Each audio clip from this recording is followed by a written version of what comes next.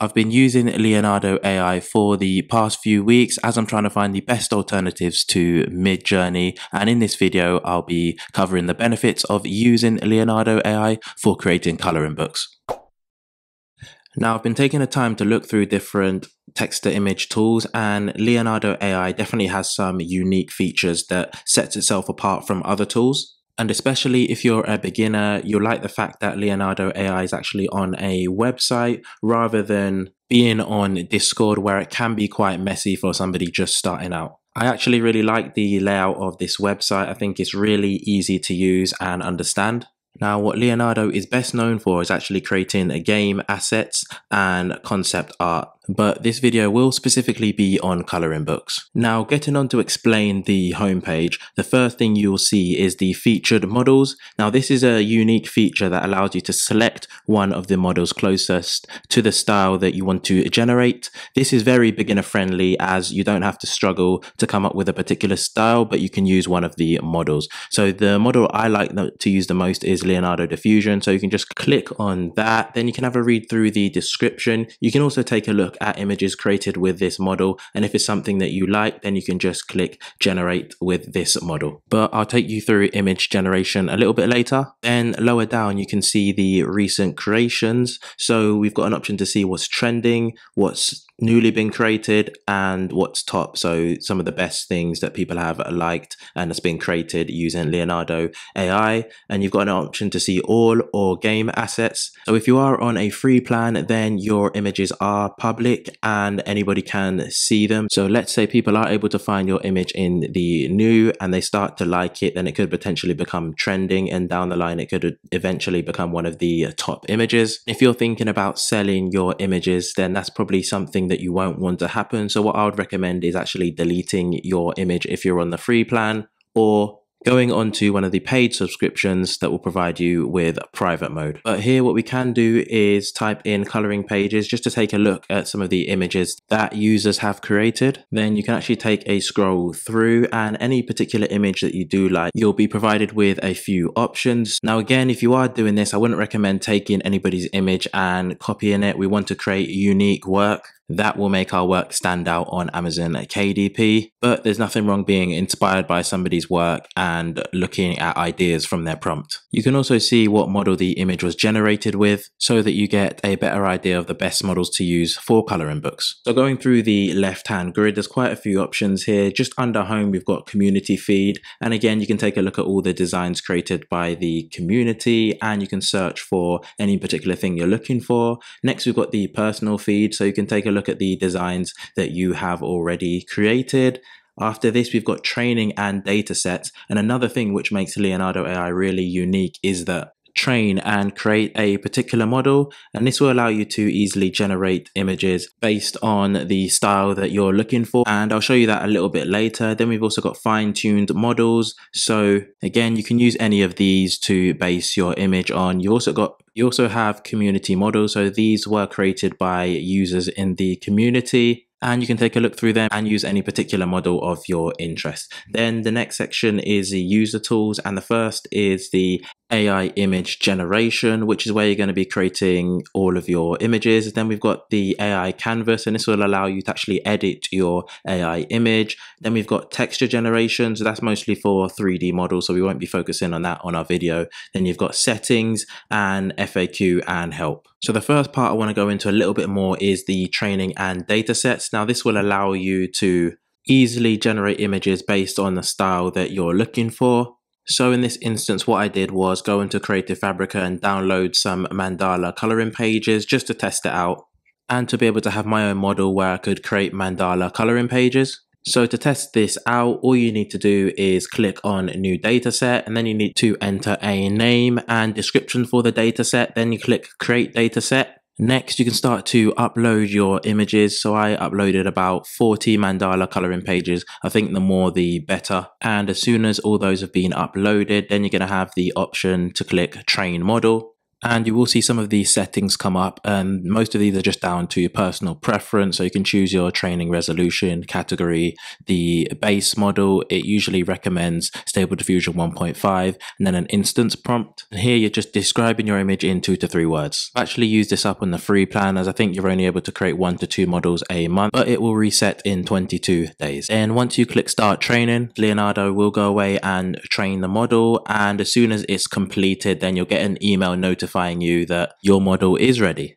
So to start generating your images, make sure you go to the AI image generation. And once that loads, you'll be taken to this screen. And if you look in the far left-hand corner, you're actually going to be able to see how many tokens you have left. So the way Leonardo AI works is that you have a certain limit of tokens, and each time you generate an image or upscale, this will actually use up a certain number of tokens. So if you're on the free version, you only have 150 tokens to use a day, and then it actually resets at the end of each day. You really need to be aware of how many tokens you're using each time you generate an image. And on the free version, you're actually able to generate a maximum of 4 images. And the next part is prompt magic. And this actually allows you to have better prompt adherence. So turning this on will allow the image to be much closer to your prompt. Now, I didn't have this, but this will allow you to adjust the strength, but it's something you might want to test out if you're not getting the images that you want. After this, we have the image dimension. So you can choose the best dimensions for your image. I went with 768 by 1024 for coloring page images. Then we've got the guidance scale after this. And this allows you to adjust how strongly your prompt is weighted, but I usually just leave this on 7. After, we have control net, and this allows you to influence your generations with input images. However, this currently works only with models derived from Stable Diffusion 1.5. And next we have tiling, and you can turn this on if you want repeated patterns and backgrounds. Finally, you've got image to image, and that just allows you to use an image as a reference, but you still have to type in the prompt. And then you've also got image prompt, and that allows you to use an existing image to describe how the generations should look. And with either one, you just need to upload, or you can drag and drop the image into here. So at the top, this is where you're going to be able to type in your prompt, and then just underneath, you can choose the model that you want to use. So if you want to use the custom model that you've already made, you just can select that at the bottom, and then you just click view, and then you can generate with that model, and then I'll actually save it there. So if you ever want to generate a specific image with that model, then it's already saved there at the top. So you can see mandala coloring pages. Then you can choose if you want Leonardo style or none. I always go with Leonardo style. And if you want to add a negative prompt, you just turn that on. And this allows you to tell Leonardo what you don't want to see within the image. Then you've got generate on the right hand side, and as soon as you click that, it will generate your image. Now, depending on the number of images that you use and also the model, that will depend on how many tokens you use up. So in this instance, we're using 4 images and the Leonardo diffusion model, and that's going to use up 5 tokens. However, if I decrease that down to 2 images, you can see that goes down to 3 tokens. So especially if you're on the free plan, just be wise with how many tokens you use, because you only have a certain limit each day. Another awesome feature of Leonardo is this prompt generation. So if you are struggling to come up with prompts, then you can choose the number of prompts that you want to generate. You've got 2, 4, 6, 8, and so on. And you have a sizable amount that you can use. You can see here I've still got 978 prompts remaining. So let's say I type in a lion coloring page, and I choose 6 prompts to generate, and I just click ideate here, and then it's going to come up with 6 different ideas for me. Again, this isn't always perfect. You can see only one of them actually include the word coloring page, but you can get a lot of ideas from this in order to add to your prompt. Then for any particular prompt that you do like, just copy it and then go back to image generation, paste it in the type of prompt make sure you choose the model that you want, and then you can click generate and it will come up with the amount of images that you've chosen. So let's quickly go to my personal feed and just take a look at some of the coloring pages that we've generated. So at the bottom, we can see some mandala pages. Then we've got some owl coloring pages that look really, really good. We've got a golden retriever coloring page. We've got some birds. We've got a lion portrait. And then at the top, we've got some more mandala pages. So there are definitely some quality coloring pages here. However, there's others really aren't any great at all. And that just really depends on the model that you use. Now going back to the AI generation tool, we can take a look at these owl coloring pages sitting on a branch. So that was the prompt, and then we can see that the model that we've used is Leonardo Diffusion, and that's Leonardo style, and there's 4 images here. Now these came out quite well. However, the first and the third image have a black background. So what I did in the next image prompt was to put in a negative prompt for black background, and that got rid of the black background in these images, as you can see here. Then I tried it with the golden retriever sitting, and it came up with some really good images again with Leonardo Diffusion. And taking a look further up, you can see we've got some birds on a branch coloring page, and these came out quite good apart from the 4th one, but sometimes AI does generate some strange images. Going further up, we've got a lion kind of portrait coloring page, and this came out quite blue for some reasons. I used the image prompt generation tool to provide me with this prompt. So then in the next part, what I decided to do was to include white background within the main prompt, and this came out much better. However, I noticed that some of the image, especially 2 and 4, were still quite blue. So again, in the next prompt, what I did was include blue background within the negative prompt, and these all came out really good. And that's sometimes what you're going to have to do with prompt generating. It's not going to come up with the perfect image every time. You might have to just add a few things and mess about with a few things here and there. Now, in terms of the front cover for the coloring book, I took out the words coloring page, as I didn't want it to be black and white, and actually added in the words colorful just so I could get an interesting image as the front cover. And it was actually number 3 that I particularly liked the most and will use as a front cover. Now these mandala coloring pages were actually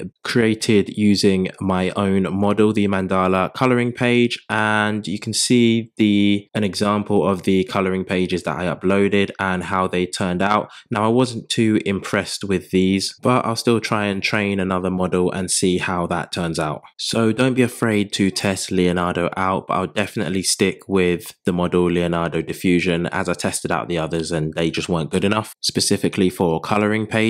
And to complete your coloring book, I would at least have 20 images. Make sure the images that you do use are upscaled. So there's actually quite a few options within Leonardo to upscale an image. And if you go into the image, you can see quite a few different options to choose from. So at the top, we've got creative upscale, and it says that this can improve images during the upscaling process, but it will cost you 5 tokens. Then to the left hand side, we've got HD smooth upscale. So this is an upscaler that works well with a focused subject but can end up smoothing out fine detail, and again costing you 5 tokens. In the middle, we've got the upscale image alternate, and you can use this if you find a creative upscale that is resulting in a loss of detail, and again this is costing you 5 tokens. On the right hand side, we've got the use for image to image, which you won't need right now. Then at the bottom, we've got HD crisp upscale, and this is a great balanced upscaler which retains a good amount of detail with crispiness to the image, and again that's 5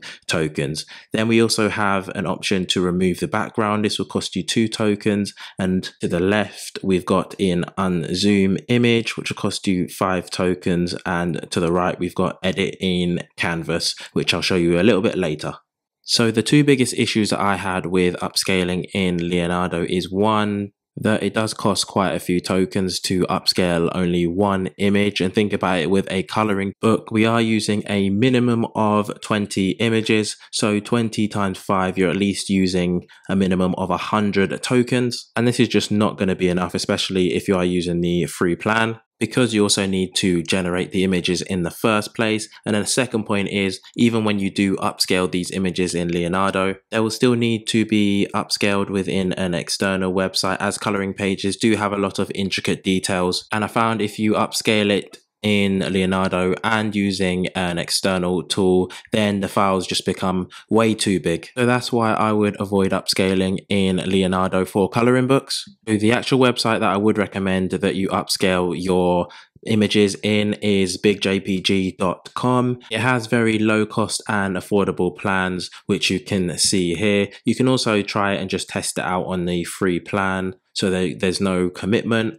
But then as soon as you're happy with it, you can actually batch upload your images, and you just click select and choose all the images you want to upload. Then just click start. Make sure you choose at least 4 times upscaling, as 8 and 16 times the files become way too big. And then you can just go down to enlarge all images below. And once that's finished, then click download. Now I quickly wanted to show you the difference between both images that have been upscaled. So on the left hand side, we've got the image that's been upscaled in Leonardo AI using the HD crisp. And on the right hand side, we've got the image that's been upscaled using bigjpg.com.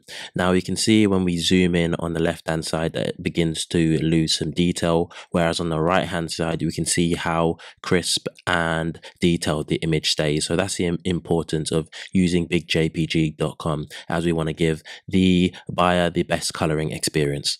Another awesome tool Leonardo AI has is the AI canvas editor, and once we enter it, we're provided with a few options on the left and right hand side. On the left hand side, we have firstly the pan tool, and this will allow you to move the image around. Then underneath we've got the snap tool. Then underneath that we've got draw mask, we've got erase, we've got upload image, and then underneath that we've got download and undo and redo. In the middle we've got where we can enter our prompt, and then to the right hand side we've got image dimensions and a few other options. To start off, we can upload our image, then use the pan tool to move the image around to where we want, and then we can also use the zoom up at the top to help us see the image a lot better. Next, what we need to do is the image is a lot larger than the box, so what we can do is click on the snap tool and then change the image dimensions to 768 by 1024, as that's the coloring page size, and then just rearrange it so everything aligns properly. Now, one thing I've noticed on this image is that the branch doesn't go all the way to the edge,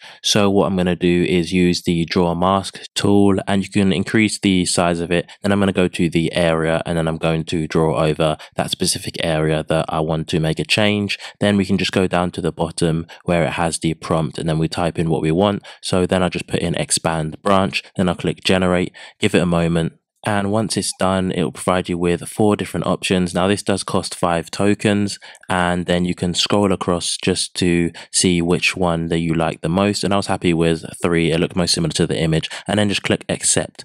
And once you're happy with everything, then you can download your image. So I'm going to take a look at the terms and conditions so you understand what you are able to do with Leonardo AI, and it's fantastic that it does state that you own all the content you generate using the platform, and that yes, you can use the images generated by the platform for commercial purposes, and this applies to images created by free users too. So this is a great option for those who aren't able to commit to a subscription right now. But taking a look at their subscriptions, you can see if you're paying monthly, you've got a $12 a month with some great options. You've got a $30 a month with even more great options, and then the $60 a month plan for those who need it. Now, the main benefits of being on a subscription is that you're able to do a lot more pending jobs, that you also have private generations as well, so nobody can see what you're designing. Then you've also got priority infrastructure as well, and then with the higher plans you've got relaxed generation queue also. So take a look and consider what plan you want to go on,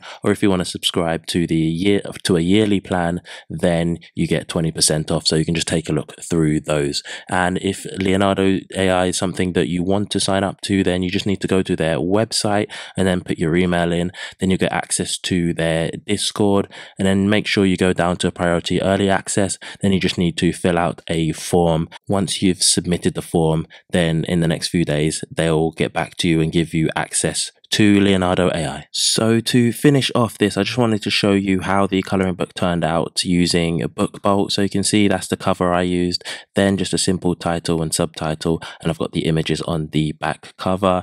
Then on the title page, I've just got a coloring page image with, again, the title, subtitle. Then always leave the next page blank and then have your next coloring image on the next page after that. Then leave it blank again and then have your coloring image. So it's just following that process, and make sure you have at least 20 images in your coloring book. Then once you're happy with everything, just go to download and make sure you download it as a CMYK, as that's best for printed books. Now, if you want a full step-by-step process of creating a coloring book from research all the way to uploading to Amazon KDP, then I recommend watching this video where I talk about creating coloring books with BookBolt. It's by far the best all-in-one and beginner-friendly tool for creating books with Amazon KDP. So thanks for watching another video, and let me know what you think about Leonardo AI.